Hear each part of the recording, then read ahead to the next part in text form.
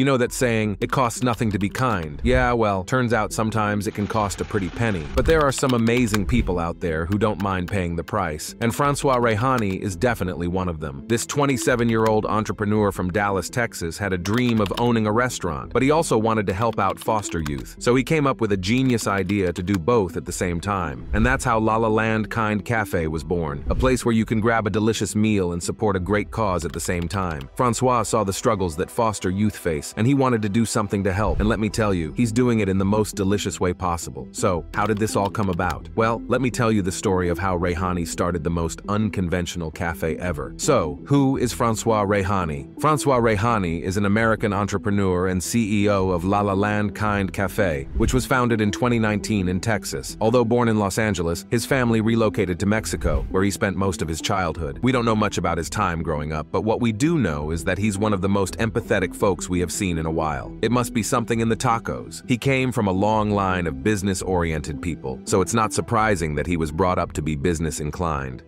In fact, one of his biggest dreams was to open a huge restaurant, and after years of hard work, he finally made it happen. But as they say, life is what happens when you're busy making plans, and things didn't quite turn out the way he thought they would. Here's how it all happened. Believe it or not, Reihani started hustling at the ripe old age of 7. Yep, you heard me right. 7. And his first job was selling calendars door to door in his neighborhood. Can you even imagine? And that was just the start. Between middle and high school, he did all sorts of odd jobs to make some extra cash. I'm talking the works, delivering newspapers, mowing lawns, you name it. The guy was a real go-getter even back then. At just 18 years old, he was already a Volkswagen salesman in the corporate world.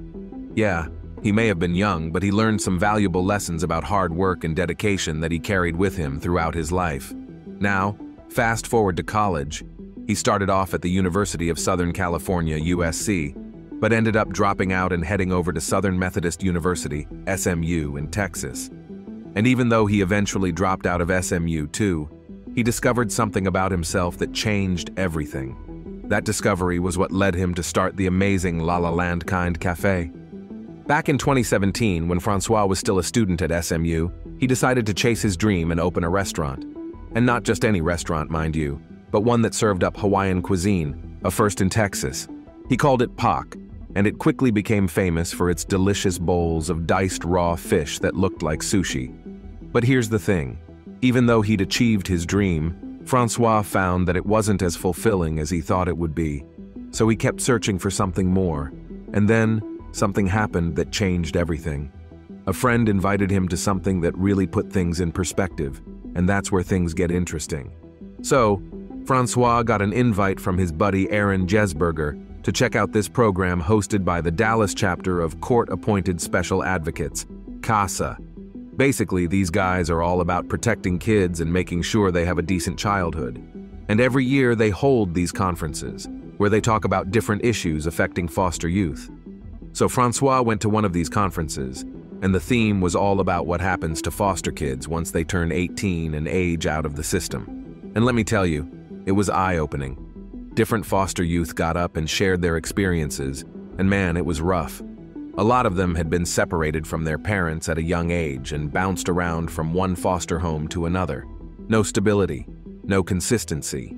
It's heartbreaking. Not only do kids in foster care have to deal with all sorts of instability, but once they hit 18, many of them get the boot and end up on the streets, where they become easy targets for all kinds of shady characters. Drug dealers, pimps, you name it.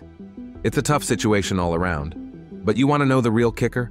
François was blown away when he found out that more than half of the homeless population in the state had been in foster care at some point. I mean, seriously, that's a crazy statistic. It just goes to show how broken the system can be and how much work there is to be done to help these kids out. As François sat through the conference, every speaker just made things worse and worse until François couldn't take it anymore. These kids had such harrowing experiences, and he couldn't just sit by and watch from the sidelines. He had to do something. So he spent the next 2 weeks learning everything he could about the foster care system in the country. And let me tell you, what he found was not pretty. There were all sorts of issues: improper screening for foster parents, inadequate opportunities for kids who age out of the system, and not enough resources for kids who turn 18. It was a hot mess. But wait, there's more. Francois also discovers that a lot of foster kids struggle with paperwork and IDs, which makes it super hard for them to get and keep a job. I mean, seriously, it's like the whole system is designed to make their lives harder. That's when Francois has his big idea. He's going to do something to help as many foster kids as possible. And that's how La La Land Kind Cafe was born. The goal of the cafe is simple: to give foster kids jobs and teach them important life skills that they might not have learned while in the foster care system. Because when life gives you lemons, sometimes you gotta make some lemonade. So how does the cafe work? Well, here's the scoop. The La La Land Kind Cafe is an actual cafe. Francois could have picked any kind of establishment, but he picked a coffee shop, and he had his reasons. He decided on the coffee shop idea because the job is relatively easy to do and doesn't require more skills than an average foster youth can offer, at least at the point of their employment. While it is a non-profit organization, it is also a real workplace, so certain protocols are followed. After a foster youth applies for a job at the cafe, they would then pass through the interview stage before being hired. Once hired, they become interns and start out by making $10 an hour. The first thing they are taught is how to assist at the cafe, and they are trained on what it takes to be a part of the organization. This involves lessons on diligence, showing up, taking accountability, being early, and other lessons that they might not have had the opportunity to learn. The first La La Land Kind Cafe was opened in 2019 in Lower Greenville Avenue, a small neighborhood in Dallas, and at first, 10 foster youths were hired right off the bat. However, Francois soon realized that it wasn't going to be easy for the interns to combine the training with their jobs. It took a while, but the La La Land Kind Cafe team finally came up with a solution. To maintain the much-needed balance, Francois and his team hired non-foster youths to run the coffee shop, while the interns were put through an 8-week training program. Each intern undergoes this training, and upon completion, they have two options. They can either stay and work at any of the other cafes around town, or they can hit the road and find a job somewhere else, with the help of any of the directors. Now, there are more than 3 locations in Dallas, and the cafe has expanded to LA, Houston, and Santa Monica, while a few others are still in the works. Contrary to what many people think, the interns are not trained to be dependent on the cafe. With their salaries, they are encouraged to get apartments and live their lives as independently as each person can. The cafe just helps improve their chances of being truly independent and offers assistance to anyone in need of it. So how does the La La Land Kind Cafe make money, even though they're technically an NGO to the average Joe? They're just your regular old coffee joint. They still sell coffee and sweet treats just like any other cafe. And let me tell you, they're killing it in the sales department. And why, you ask? Well, it's simple. Their coffee is top-notch, and their restaurants are stunning. I'm talking about beautiful indoor and outdoor spaces that'll make you feel like you're in paradise, like nothing you've ever seen in a regular coffee shop. Francois, who is big on hospitality, passed on this trait to each of the interns, so their customer service is one of the best there is. Naturally, all these attributes make customers come back with friends and more friends.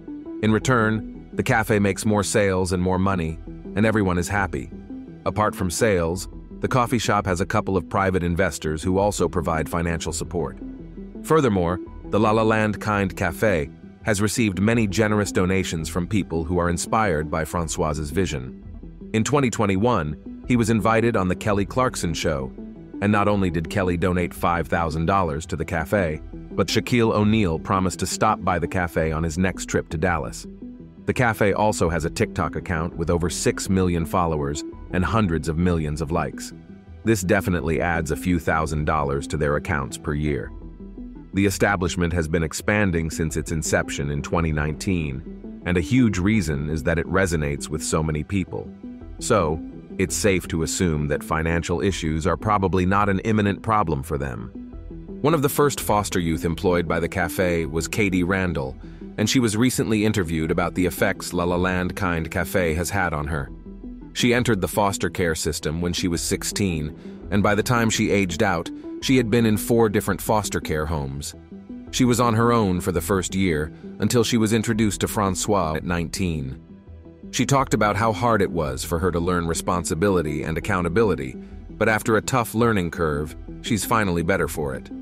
Randall's still holding it down at one of the Texas cafes, but she's got her sights set on bigger things, college, and becoming a general manager. And she's not the only one. There are other foster youths whose lives have turned around thanks to Francois's NGO. Francois Reihani seems too good to be true, and many people get stuck figuring out if he has ulterior motives or if he really just wants the world to be a better place. The fact remains that Francois had a better chance of being richer from running his Hawaiian restaurant or selling cars, but he chose service to humanity.